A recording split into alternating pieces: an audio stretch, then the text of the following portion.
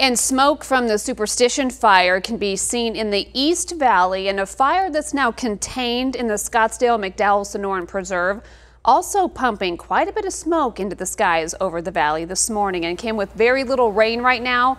This is not good for our air quality. Normally these rains kind of push everything to the ground and make things better, but not this time. Yeah, we're under a high pollution advisory through Wednesday for Maricopa County, and our poor air quality can make it difficult to breathe for anyone spending any time outdoors. We're actually close to the McDowell fire burn scar.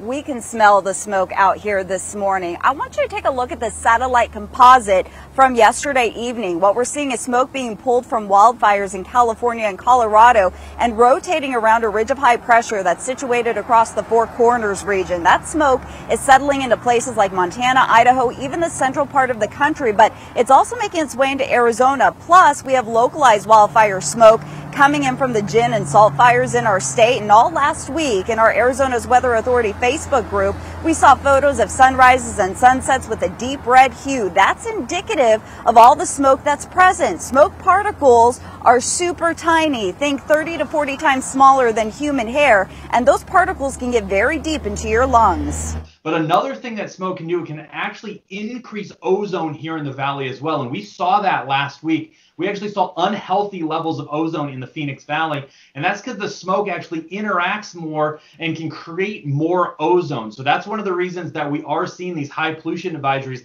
in the valley for the next several days, purely because we have the buildup here locally, but then we have the added wildfire smoke as well that just makes that problem even worse.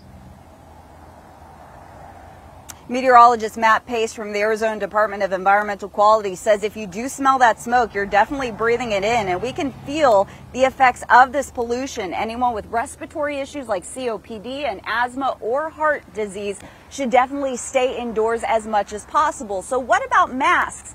Do they work? Well, experts say probably not, unless you have an N95 mask. That's what this one is right here, or an N100 mask. These cloth masks and these surgical masks aren't going to do the job.